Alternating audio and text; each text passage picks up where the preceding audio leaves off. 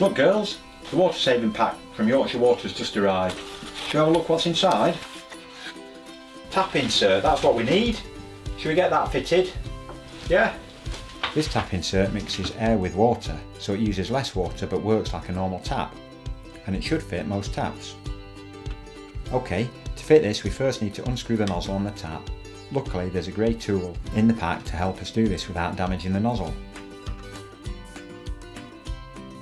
Right, we need to take out the rubber ring and put it somewhere safe. Okay, so there's two adapter rings in the pack. A grey one and a black one.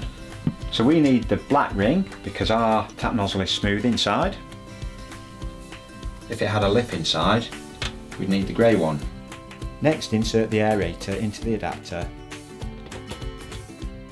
and put them in the tap nozzle, making sure the grey mesh is facing down. You can see I've used the right one because it fits nice and snug.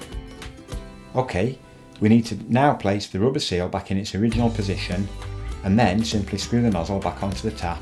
There you go Evie, got to finish tightening that.